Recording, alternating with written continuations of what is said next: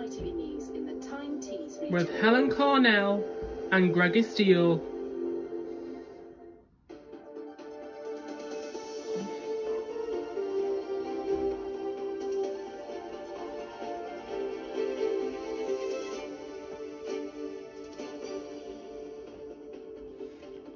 Good evening, welcome to ITV News Tyne Tees. Tonight's headlines: tragic and avoidable.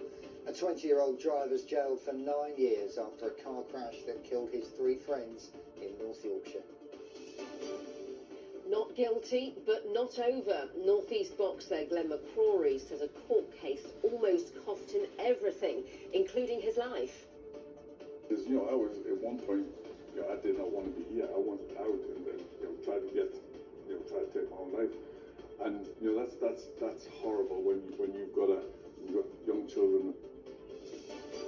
For protective equipment, the construction industry calls for better PPE for women, as some are forced to wear men's clothes to work.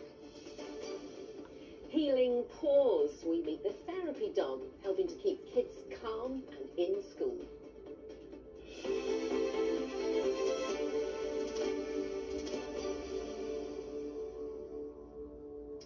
Thanks for joining us. First tonight then, a 20-year-old man's been sentenced to 9 years in prison after he crashed his car, killing 3 of his teenaged friends in North Yorkshire.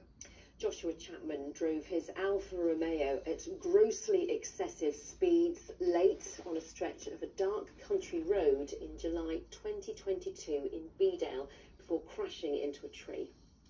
Well, our correspondent Rachel Bullock was in court for us. Rachel, the mothers of all 3 victims making emotional statements today.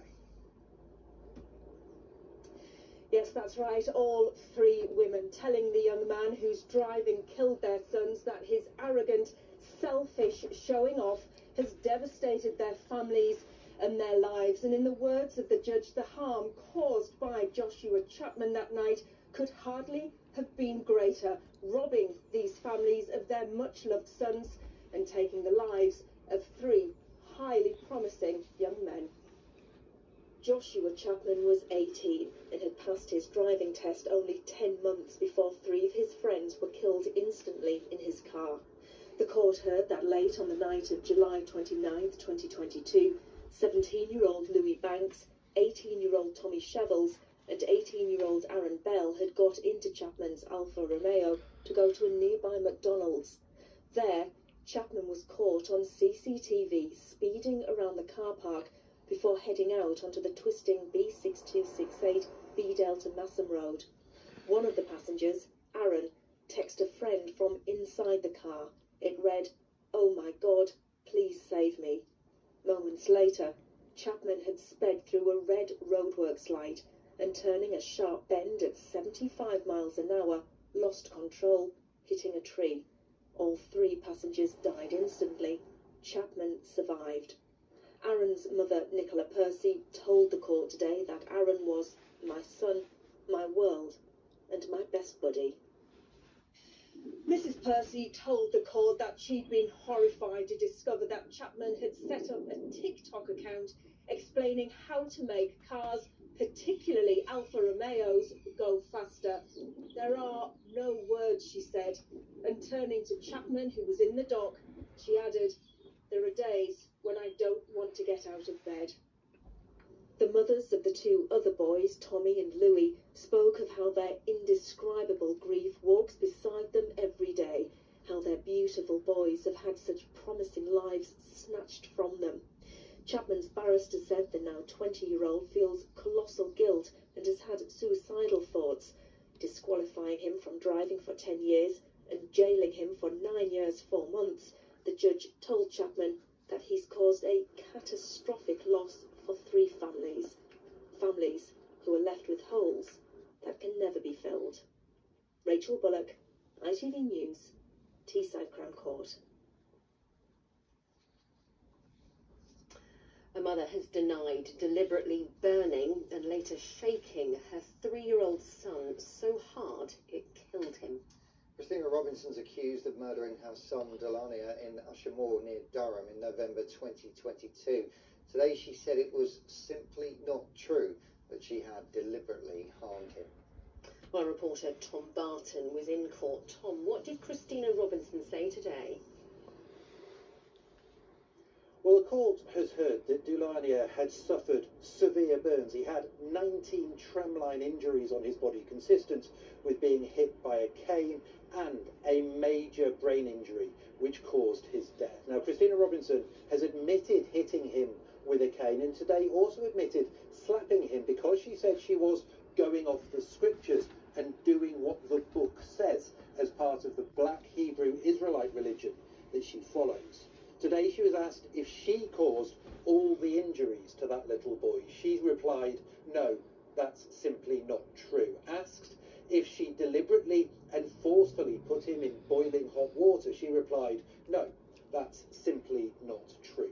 It was put to her that you were fed up with that little boy being an inconvenience. She replied, he was never an inconvenience. Asked if she shook him so hard that you killed him, she replied, that's simply not true. I did not shake my son. Now, after Dulania collapsed, it took more than 19 minutes for Christina Robinson to call an ambulance, and it was put to her that you did not call 999 to try to protect yourself from the fact the prosecution say that she caused the burns and had shaken him. No, she replied, that's simply not true. Christina Robinson denies murder and child cruelty. The trial will continue tomorrow. Tom, thank you very much. Detectives investigating the disappearance of a woman 2 years ago have charged a man from County Durham with murder. 24-year-old Alicia Apostolov-Boyarin from Greater Manchester disappeared in February 2022. Her body has never been found. 61-year-old David Alex Taylor from Willington in County Durham has today been charged with her murder and will appear before Manchester Crown Courts in May. Well, next tonight, former world boxing champion and sports broadcaster Glenn McCrory has told how a court case last year cost him almost everything, including his life. It took a jury just minutes to throw out 3 allegations of sexual assault after waitress staff complained he'd called them pet and darling and touched the elbow of one of them while asking where his food was. He spoke to me ahead of joining an event for the charity Sleep Out at St James's Park next week to raise awareness of homelessness, something he says he's come very close to himself. You, cruiserweight champion! He's the boy from Stanley who won the World Cruiserweight title in 1989 before going on to become one of boxing's most respected broadcasters for more than 20 years. But Glenn McCrory's life took a hit more painful than any boxing bout when he was accused of sexual assault in circumstances that made headlines and raised eyebrows. He was quickly cleared of all charges by a jury last year, but today he explained just how much winning that fight has cost him. Rock bottom, lost everything. Work dried up completely, over the last 2 years, to the phone not ringing. And then with such an awful stigma hanging over your head, I wouldn't go out of the house. I was going for walks at like 4 in the morning, in the summer. The court case obviously made a lot of headlines with this suggestion that your use of the words pet and darling and touching a waitress on the elbow when you were asking where your food was. Of all the words, we had I'll be the same pet and Viva. It's renowned. It's a term of endearment. It's a friendly thing. So how that could, how common sense never came in at any point with the police or, the judge when we went for a hearing, how that could never come up. It's just biggest belief. You lost an awful lot financially, but emotionally, this took a heavier toll than I think almost anybody realises. I wouldn't even want to try and explain how bad it is, and so many people get there, and it's a horrible place when you try to take your own life. You were at that point. Yeah, I was past that point. I was, and so that's a so it's a day-to-day. I'm still getting treatment. It's a day-to-day fight just to try and keep yourself in the right mood. Keep yourself feeling good. Remind yourself, get for walks. Remind yourself, your family love you and this sort of stuff. So it's It is, and I really feel for people that are in that sort of predicament where they've lost everything. They haven't got a home. They haven't got they haven't got friends. I mean, I've got good people in support and good people around me, but it doesn't matter when you are that low. You don't ask. You don't tell people. You just wallow in sadness, in darkness, and that's a horrible. It is, Greg. That's a horrible place. You're taking part in a rough sleeping initiative for charity. This clearly is a subject really close to your heart now. It is, and that's why I thought it was. I had to do that. I had to speak about it and let people know. People just automatically think that if you've been on TV or you've had some success in your life, that you're okay and everything's great and you're wealthy and that's not the case. There's a lot of people that have done lots of great things and had great jobs that are really, really struggling. Devil Corey, thank you so much for your time. Thank you for your honesty. Thanks very much, Craig. Cheers. Thank you. Cheers. Well, searing honesty there from Glenn. And if you've been affected by any of the topics discussed in that piece, you can head to our website for links to advice and support. Just want to bring your attention to tonight on our political programme Around the House. Tom Sheldrick's guests review the budget and look back on the miners' strike 40 years on, with Northumberland MP and ex-miner Ian Lavery calling for an inquiry into the way it was policed.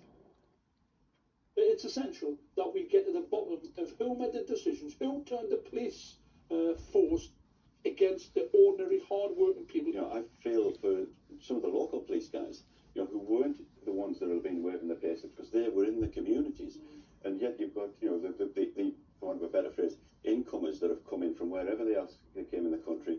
They've clearly done things that haven't been appropriate.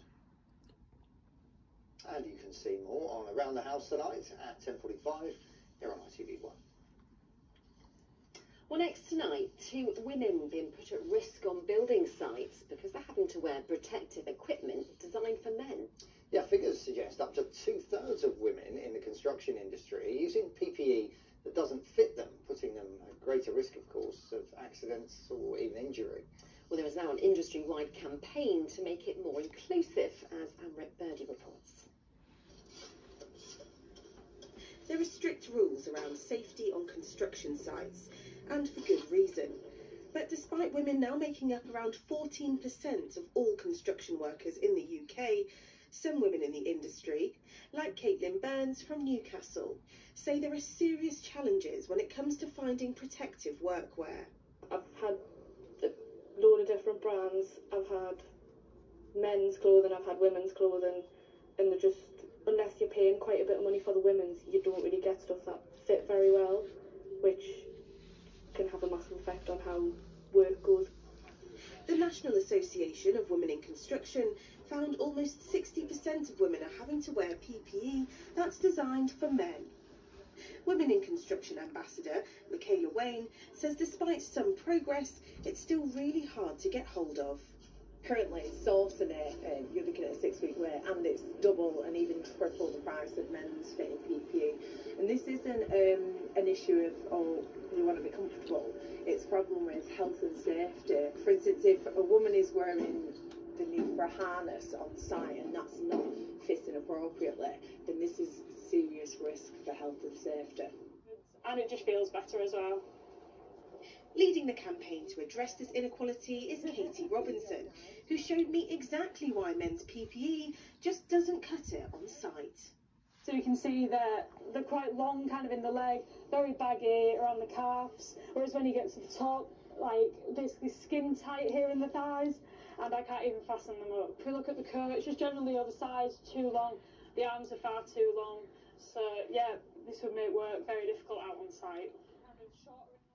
It's really important that we do kind of kit women out with inclusive PPE, because it's not just health and safety. Health and safety is the main part, obviously, but actually providing well-fitting PPE can be quite a big message to the women of the industry, saying that you are welcomed, you are valued, and this is how we're going to show you. We're going to give you PPE that fits, PPE that's safe, and things like that. the industry will continue to push the government for a change in PPE rules, a change that could help women in more ways than one. Amrit Birdie, ITV News. Well, it's that time of year when many of us are looking to book that holiday in the sun. Little wonder, given the fact we've had the greyest March in human history. Maybe I'm exaggerating a bit. But with our budgets being stretched more than ever before, making sure you get value for money has never been more important. Well, ITV's Tonight programme has been looking at how to get the best deal and how to protect yourself from scammers. Kevin Ashford reports. Travel agents have reported their busiest start to the year ever, with 1 in 6 of us planning at least 3 holidays this year. When you're going away, what is the most important thing? The cost and the location we're going to. Food. Yeah, food, yeah, Drink. definitely food and drink. And Nice place to stay. Look, places, things to do. But with more getaways being booked than ever before, how can you make sure you're getting a good deal? I've got the official numbers, and I bet you're not going to guess the #1 spot. Chelsea Dickinson has made a name for herself on social media as an expert in finding bargain breaks. The most important thing for finding a cheap holiday is to have a level of flexibility.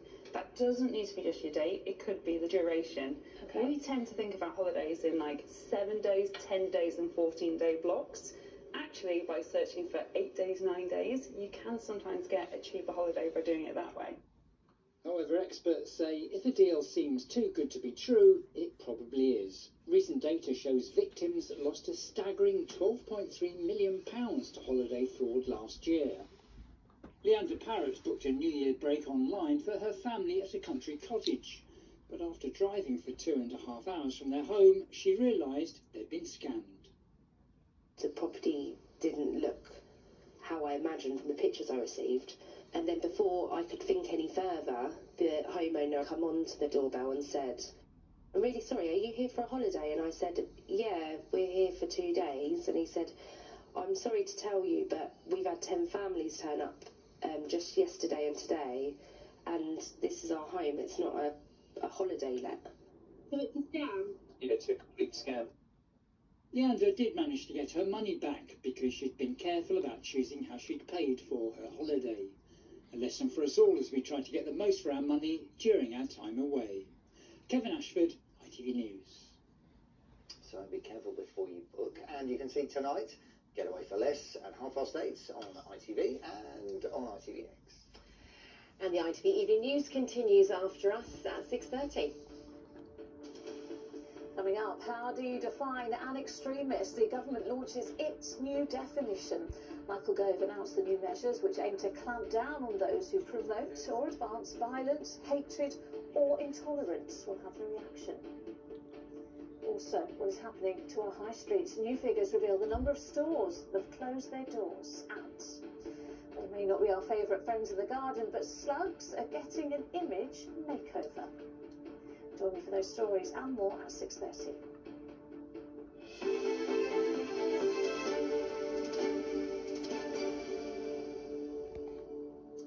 On to sport briefing now, and something that will possibly cheer up black and white fans, because there's good news today for Anthony Gordon and good news, as it turns out, for Newcastle United. The Magpies winger has earned his first call-up to the senior England squad for the games against Brazil and Belgium later this month. Now that means the knee injury he picked up during the game at Chelsea on Monday night isn't serious, and it could mean the 23-year-old might even be fit for Saturday's FA Cup quarter-final against Manchester City.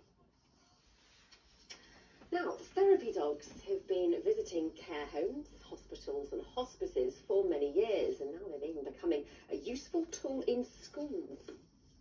Yes, as well as being a calming presence for children, they can also help improve attendance rates, which have dipped post-COVID. Katie Cole has been to a primary school in Newcastle to see how therapy pup Fergus is making a difference. The start of a school day for Fergus and his owner, who is also the school counsellor at Welbeck Academy in Walker. He's not what is classed as a usual school dog that has freedom to roam around the corridors. Fergus is used specifically in my room as a counselling intervention because dogs have been known to reduce anxiety and to reduce stress. Pupils come to Heather for many reasons, and when Fergus is with her, there's understandably lots of excitement. I do see children who have got special educational needs, so I'll see children with autism or ADHD, speech and language delay as well. He listens and doesn't give any feedback. They can often pour their heart out. I'll see children who've lost a family member, maybe parents have separated, and they would like to come and just kind of, I suppose, just to offload their worries. And when it comes to his classmates, they give Fergus a glowing reference. He helped us with like when I'm like sad, he made us happy because he was sitting next to us. He helped me to understand about animals and happiness. See, I've got something I want to tell someone. I can just talk, play with him to get it off my mind. That might make him feel what? Dog trainer Nicola has come to check on how things are going, and her skills are in demand. Since COVID, with the fallout in terms of the society's mental health and the kind of influx of children that are coming through with diagnoses of autism and ADHD, people are recognising that dogs can have a huge impact on those people in terms of supporting them. Dogs are also being used to improve attendance. Rates have fallen since the pandemic. Across the northeast, 1 in 5 pupils are persistently absent. We know that since COVID, a lot of children are struggling to engage in school learning, and our dogs can help them to do that. Having that friendly, happy face with the waggy tail greet them can just be that little bit of confidence to help them cross over the threshold. Fergus also enjoys his time outside, and he's been a big help to DJ, who likes a game of hide and seek. I just feel excited when I'm hiding because I'm thinking, I think I can hear his paws. Is that his collar? I don't know. Is it him? Is it Heather? He helps a lot of people, and it helps me a lot because of mental health and things like that. Back inside, it's time for Fergus to chill. Our canine friends are also proven to help with literacy. To them, there's no criticism, there's no being told it's wrong. I think it's just given a different dimension and a different aspect of helping children, and knowing that he makes such a difference to them. It's really powerful, actually. Fergus's working day is done. He can rest assured his contribution to school life is having a big impact. Katie Cole, ITV News, Newcastle. Oh, Fergus, you can come in here. We'll play hide and seek around the office with him, couldn't we? Love that. Well, Britain's favourite weatherman joins us in the studio. Have you been writing this again? Stop. Say something nice. What have you got for us, popular man? I've got clouds and rain, so I'm probably dropping in popularity. It looked lovely from above, though. This is the infrared, just showing these real swirls of low pressure. I saw about 4 or 5 in the mix there. Again, fascinating from space, maybe. You're excited about this stuff. Do you know what? Very sad, sheltered life.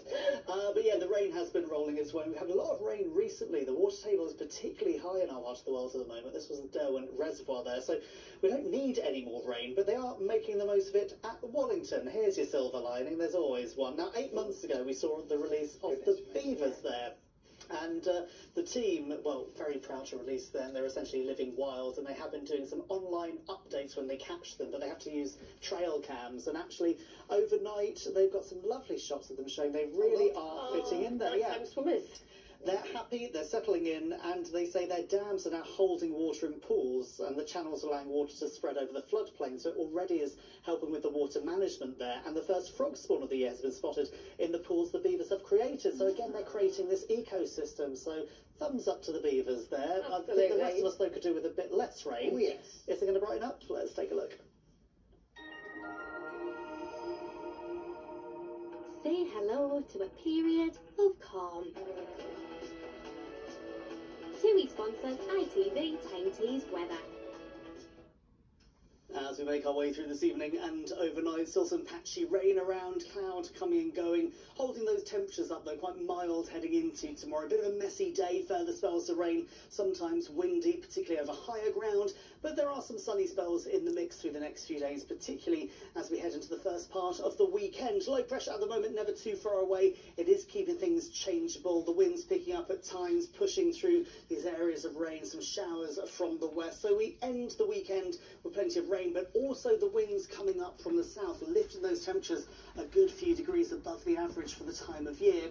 Back to the here and now, as we head through the late evening and overnight, we are seeing some clearer skies developing, but the clouds never too far away, and again it's quite breezy, pushing through the odd shower into the early hours, and that combination there is holding temperatures up. The overnight lows around 9 or 10 degrees for many of us. That's slightly above the average daytime high for this time of year. So again, going into tomorrow, it's a mild, messy start. Now, as we've seen today, because we're towards the east of high ground with this feed coming in from the west, we are seeing some brighter breaks, some sunny spells developing. The heaviest of the rainfall, most persistent, the further north you go. Having said that, still fragmenting at times.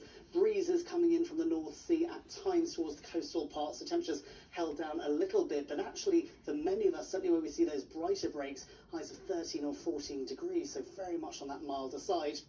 Later tomorrow and into Saturday, the cloud and the rain clears away. We're left with clearer skies and lighter breezes. Could even be a frosty start first thing on Saturday, but plenty of sunshine around, clouding over later. TUI sponsors ITV Tyne Tees weather.